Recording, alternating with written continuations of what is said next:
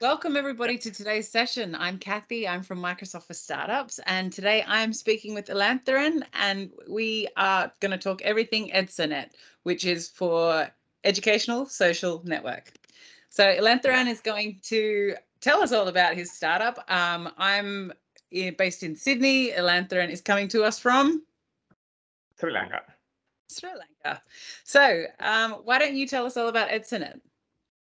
Yeah, EdSoNet is the abbreviation of the Educational Social Network. It's basically it's incorporated that educators, learners, and educational enterprises together as a social network like LinkedIn. There are so many social networks and social applications here and there, but during the pandemic time, due to the urgency that all the people who have been educators or learners or educational enterprises also had used that existing social network application for the educational purposes itself. At the time itself, I got to know that there's very big voids or very big potential in that area. And at that time itself, I thought that if I build this kind of applications to integrate and interconnect that educators, learners, and educator enterprises together with a single platform solution provider as EdSoNet. At the time, I just thought initiated from scratch point that first we will interconnect the educators and learners together. Once the potential, that means user interface, user experience, and user volumes has been enhanced, later on, we will interconnect that education enterprises together. Then only that the both team, that means educators and learners, will get more benefit from the enterprises. At the meantime, mutually, the enterprises also get more target audiences to their application and for their product and services and other everything. We are just a platform provider. On top of the platform that each and every attendees means learners or educators or education enterprises can come and together do their stuff and work and their applications. So whatever thing they can do on top of our platform. Yes, we are the platform provider, just a social network. As far as our social network is concerned, it's very sensitive because we are targeting this education. So in the sense of education, we should take more concentration or consideration on the topics, content, and there are so many sensitive features should be there. So we are developing each and everything from the scratch, little by little. The reason is while we are taking some other existing applications API, after some extent we are unable to do something as per our requirement. That's the thing. We are developing everything from the scratch. Let's say, for an example, that there are so many open source applications here and there, XMPP and mobile applications. And those applications are built from the scratch. Then only we can connect to our existing platform as our requirement is satisfied itself. That's a core idea. That it may take very long time. For an example, let's say WhatsApp is one of the leading text and video and audio-based communication. That those kind of application can be built as a clone application from the scratch. So at that time, there's so much potential here to do so much, and it's something that you're obviously going to be able to talk about what you've done and what you're going to do at length, which is such a good sign and place to be for a startup. Is there any, is there a kind of a bullet point list of challenges that you've set out that you think we must overcome these?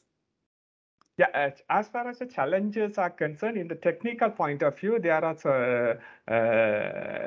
inbuilt applications are there. Even though while we are developing those applications, that our challenge is cost. Cost means that for the initial setup, we have to spend a lot of money for the expertise for the expertise and human resources, as well as server and other hosting providers charges. So that is first and very big challenges that we are facing from Sri Lanka. But anyhow, we are hosting each and every technologies from America, US, and some other applications from India. Even though that we are facing the challenges, one first challenge is lack of technical experts in Sri Lanka, that we are facing those kind of experts hiring from freelancers in India and other spaces. Second thing is fund and for an example, let's say even right now we don't have any fund like seed investment or incubation or whatever thing. So that's a very big challenge we are facing, right, to bring to the even to the market itself. Before the pandemic, we do have several businesses here and there. So from the businesses, we take some fund and did something. After the pandemic time, that business is not much rich at all. That's one of the challenges and risk at all. And at the meantime, while we are coming together with Microsoft, the exposure is very big, one thing. Second thing is the potential and what are the features, what are the product we are going to introduce to the market. Whole concept can be understood by the team. That's very good point, good view from our end. And second thing is, while we are taking to the market for an example, at up to now, here in this area, nearly $7 trillion market cap is here. So if we have developed and produced this our product to the market, definitely we can capture major major potential area to the market, because while we are providing that social network, it basically localized educational system first.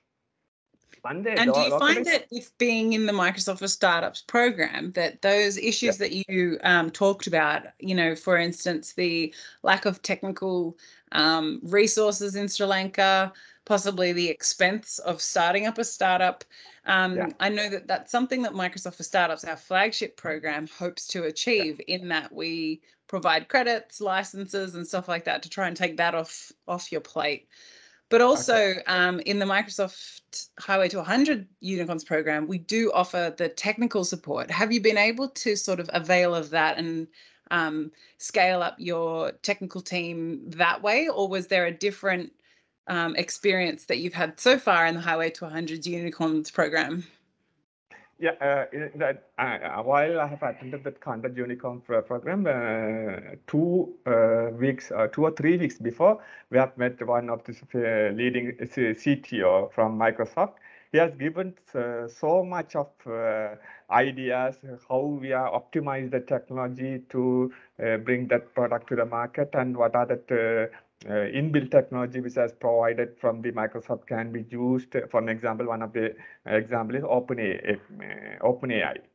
OpenAI is a very supportive product to integrate our chat box and other things. So, and while we are optimizing the wallet of our social network, we are using the artificial intelligence system to optimize and screen the content.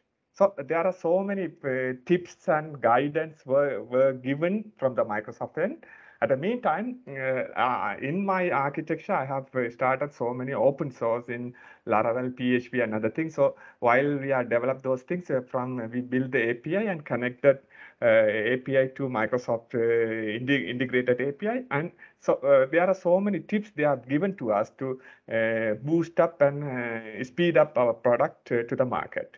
So definitely Microsoft gave us a great support at all.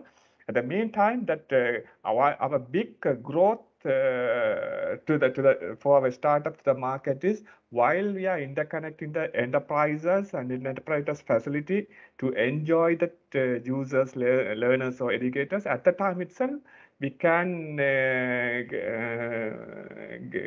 achieve the big growth at all, because Microsoft is providing the features and application to ground, that means from the ordinary users to corporate users. So Microsoft is providing all those facilities. So that's the thing.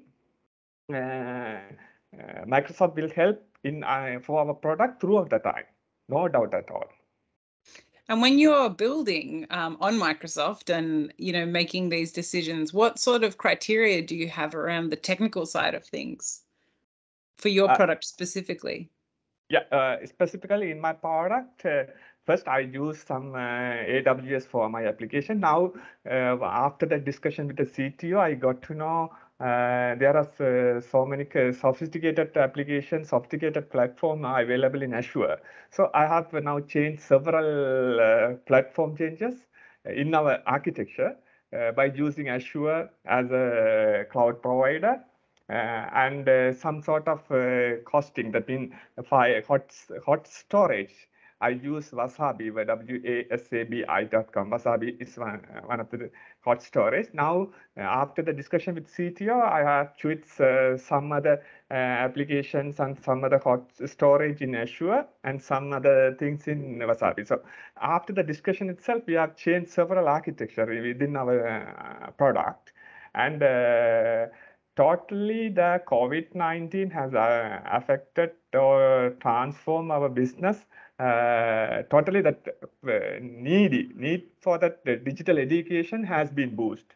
That's one other thing. So as far as the marketing cost is concerned, why after the pandemic or COVID-19, the marketing cost will be very less, because almost all the students are familiar with it, digital education platform and the digital education features at all. So it will be easy for us to adapt our system to the younger generation or next generation. At the meantime, we are thinking about some